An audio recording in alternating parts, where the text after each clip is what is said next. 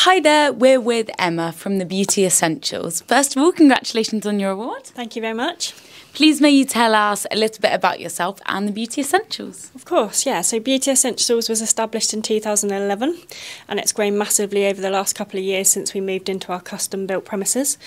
We specialise in all aspects of beauty, all natural aspects of beauty, so from facials, massage, waxing, nails, etc. And are looking forward to becoming more specialised within the skincare side of things, which is what we've won the award for.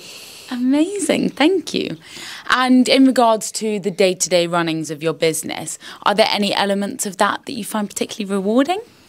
Seeing customers feel confident within themselves and welcoming people from all walks of life through the door. Amazing.